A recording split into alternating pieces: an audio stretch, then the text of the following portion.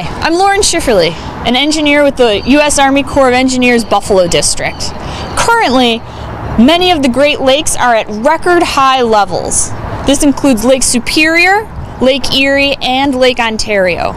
Lake Michigan-Huron is not at a record level, but it is also high above average. Lake Erie's water all funnels out through the Niagara River. Now this water goes over beautiful Niagara Falls, crashes into the gorge, and eventually makes its way past Fort Niagara into Lake Ontario.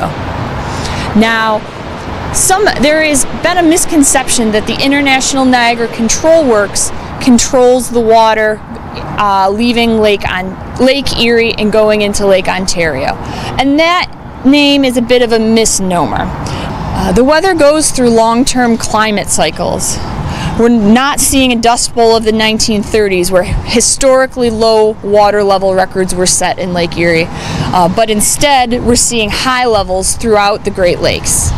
And we all must, especially people living directly on the shore, remember to adjust to not only the conditions we're seeing now, but the full range of natural conditions. Lake Erie is a natural lake.